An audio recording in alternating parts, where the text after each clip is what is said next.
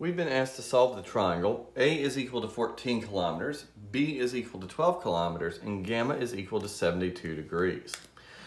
Well, I'm going to imagine drawing about a 72-degree angle. That makes C up here, and now let that be my 72-degree angle. And so let's see, I have a longer side and a shorter side, so I drew one longer than the other, so I'll just let that be A, making this vertex A. And that would make this side B, 12 kilometers long, making this vertex B. And now I see angles alpha and beta. This picture's probably not very well drawn to scale, but that's okay. Well, it gives us the information. These relationships are all we really need.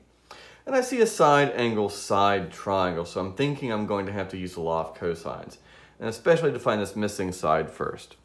So the law of cosines tells me that c squared is equal to a squared plus b squared minus 2 times ab cosine of gamma.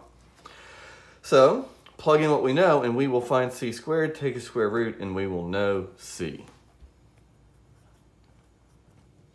12 squared plus 14 squared minus 2 times 12 times 14 cosine of gamma, 72 degrees. All right, I'm going to use my TI-84 to do all of that, take a square root at the end, and I will know what C is.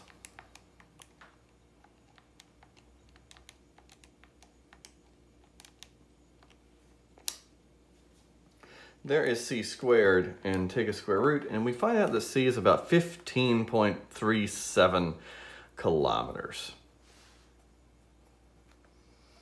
Oh, I'd follow any rounding instructions that were given. I just feel like rounding to 2 decimal places for this length, so I'm going to leave it just like that.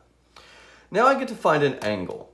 And when I'm finding an angle in one of these side angle side problems, I always like to make sure I'm dealing with an acute angle. So if I pick the angle across from the smallest side, I know I'm dealing with an acute angle.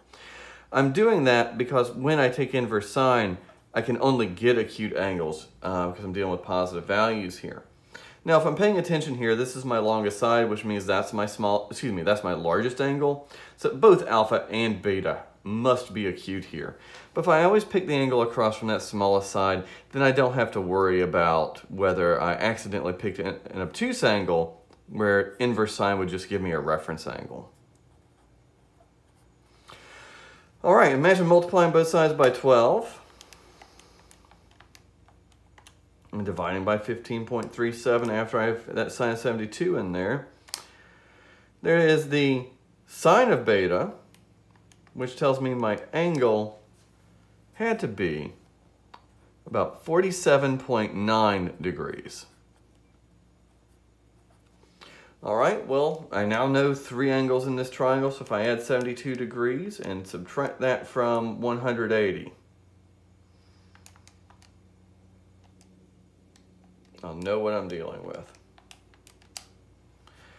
Alpha, well, that looks like it's going to be about 60.1 degrees.